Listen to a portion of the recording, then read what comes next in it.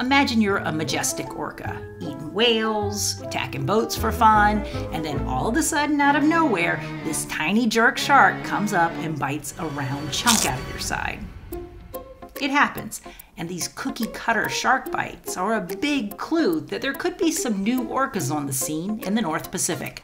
There are 3 known groups of orcas in the Northwest: the residents, the transients, and the offshores.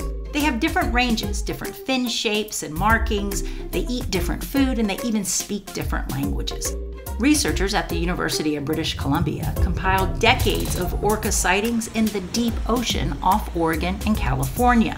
They believe the whales could comprise a distinct oceanic population. One thing the orcas have in common are cookie-cutter shark bites. The sharks live in the deep ocean, suggesting these newly ID'd orcas spend most of their lives in the open water.